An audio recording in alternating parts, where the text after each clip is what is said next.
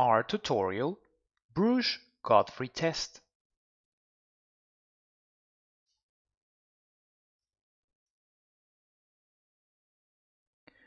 Multiple regression assumptions consist of independent variables correct specification, independent variables no linear dependence, regression correct functional form, residuals no autocorrelation, residuals homoscedasticity, and residuals normality.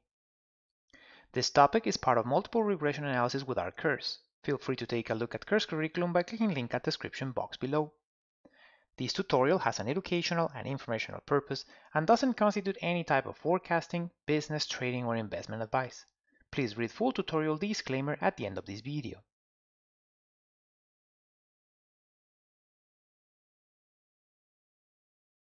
Residuals no autocorrelation consists of evaluating whether regression residuals or forecasting errors have a constant mean. This is evaluated through Breusch-Godfrey autocorrelation test, which consists of using original regression residuals data as dependent variable together with original regression independent variables, adding lagged original regression residuals data as independent variables, and assessing if lagged original regression residuals data as independent variables are jointly statistically significant.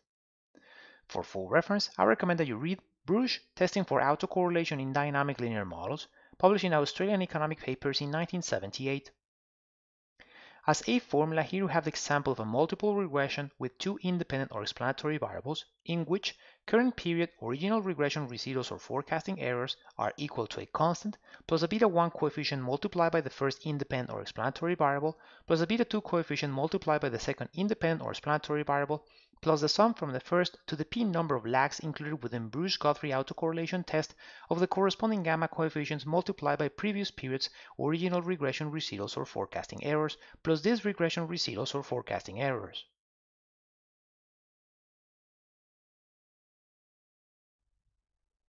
And what we're testing is Breusch-Godfrey Lagrange multiplier statistic p-value.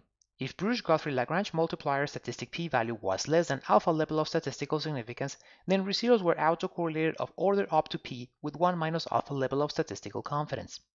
On the other hand, if Breusch-Godfrey Lagrange multiplier statistic p-value was greater than alpha level of statistical significance, then residuals were not autocorrelated of order up to p with 1 minus alpha level of statistical confidence. Great, so let's go into RStudio so that we can study residuals no autocorrelation with greater detail.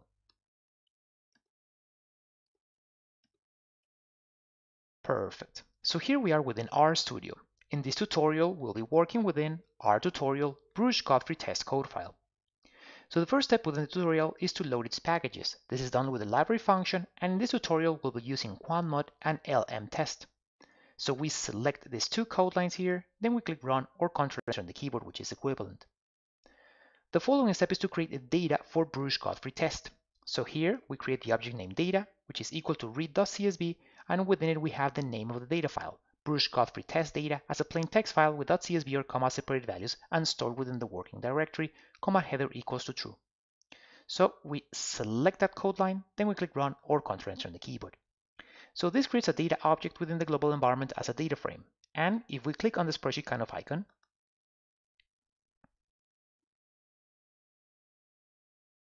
it opens the data for us.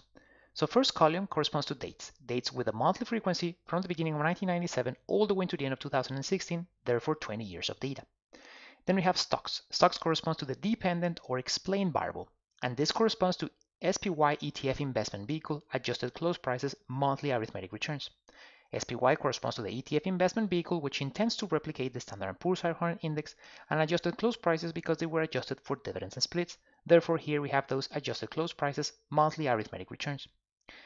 Then we have all the independent or explanatory variables. First, monthly effective yield of 1-year treasuries, 10-year treasuries, high yield, monthly inflation or deflation of consumer price index, producer price index, prices monthly arithmetic returns for oil, and last we have monthly arithmetic change of industrial production index and PCE or personal consumption expenditures.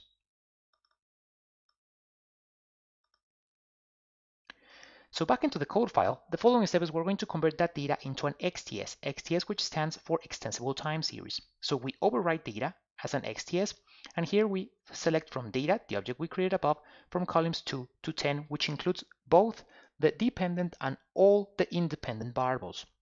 comma, order by equals as a date, capital D, data, the first column with those dates.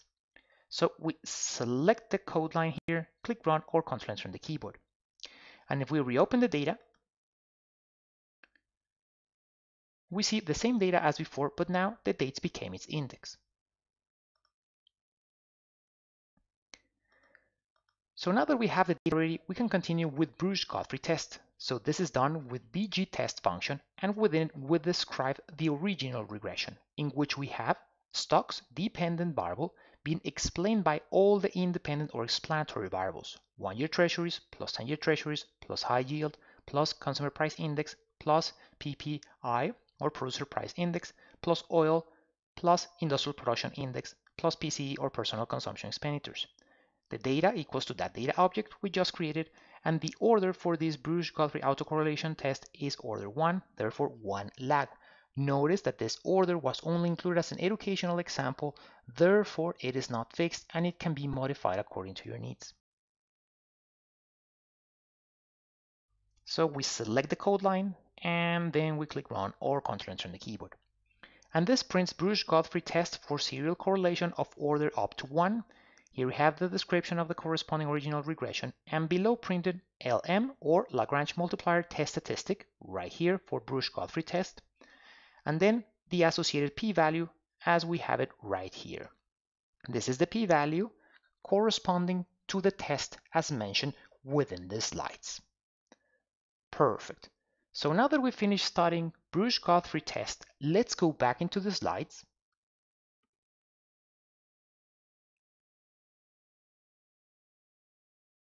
And as mentioned previously, this tutorial has an educational and informational purpose and doesn't constitute any type of forecasting, business, trading, or investment advice. Please pause the video now so you can read the full tutorial disclaimer. Okay, so with this, we finish this tutorial. Thank you for watching.